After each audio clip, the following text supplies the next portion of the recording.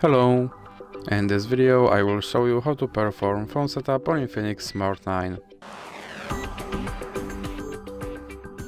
So here on the main screen you have to select your language and then click next.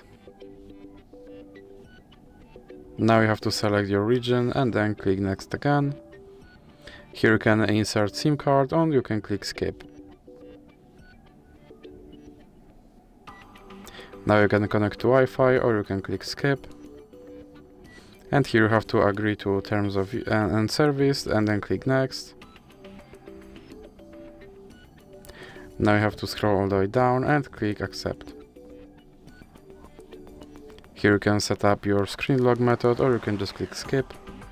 And now you can try out a mobile cloner or you can click skip. Now click on this arrow button to start your phone.